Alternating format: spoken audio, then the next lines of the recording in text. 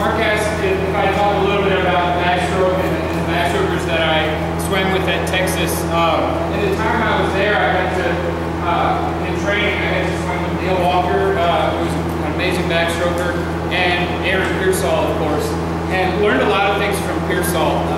One of the key things that made Aaron so good, well, there are a lot of things, but his kick is incredible. Put him on a board, without a board, any way, he's going to be winning the kick set, even though I want to win the kick set.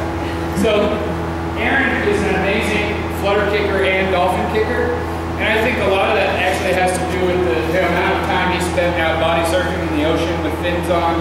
I mean, he grew up in the Pacific, basically. So the kick in backstroke, I think, cannot be like overstated, the importance of having a great kick in backstroke. Because one of the things we were talking about earlier is having something to kick up against. And in backstroke, we've got nothing to kick up against. So you've got to take advantage of your down kick. You've just also got to be able to keep the legs pumping for a 200. There were some other kind of cool drills. I mean, if you know Aaron, you know he's kind of a thinker, and he had some drills that he introduced us to at Texas that were really interesting. And actually, when I was speaking earlier in the auditorium, I was talking about keeping things fun but challenging at the same time. When I'm doing a clinic and I feel like I'm starting to lose the kids, I'll say, hey, you guys want to know the hardest drill that I know how to do? And so I'll show it to you in a second. And I get a lot of questions about, like, from the coaches afterwards. They're like, what does that actually help? Well, the kids are smiling and they're paying attention again, that's one. And it's also kind of like a mental tongue twister. So what Aaron would do, and he's the only person I've ever really seen do this right. You take a stroke, as soon as your hand hits, the hand comes up over your body and touches the foot, your opposite foot, over your body. So you gotta be quick. So basically, like, your core body, if you do very much of this drill, will be screaming. And you'll understand why it's a hard drill, but it's also a fun drill. So let me show you what it should look like.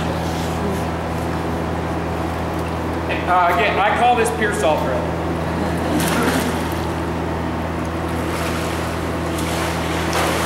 And I screwed it up already.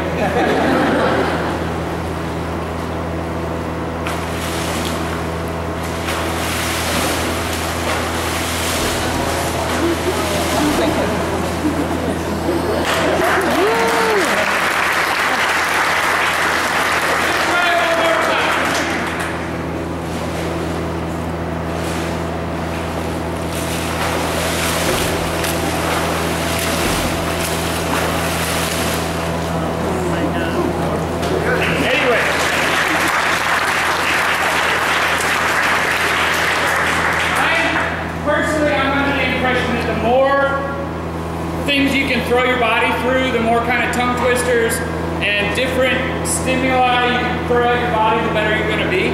So that's just a fun one to do, to throw something that probably swimmers have never done before.